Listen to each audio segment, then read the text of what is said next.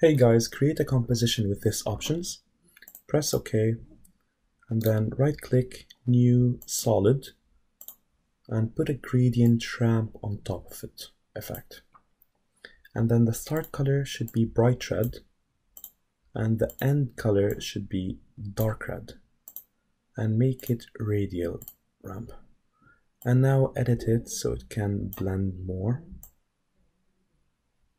And then go back to project, import files, and grab all the pictures and number them, and press this importer sequence. Make sure you press it and import. Okay, now right click on it, interpret footage, main. Make sure you put it 12 frames per second and make it loop 4 times. Okay, and now drag it under the red solid, make the red solid multiply, and right click on the sequence, transform fit to comp.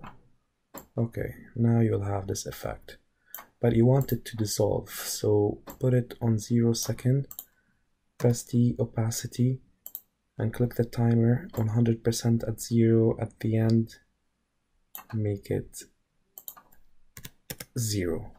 So now it's dissolving. Okay. You also need a texture, so put a texture on, and make it also multiply. Press T, click on opacity, and at the end, put it also 0% so it can also the texture can dissolve. Now you need the logo.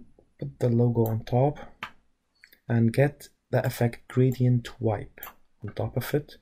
Put it on 0 time and click the transition completion, put it 100%, the softness 20%, the gradient layer, put the sequenced pictures, and now click on the timer of transition completion, and at the end of the sequenced pictures put it 0.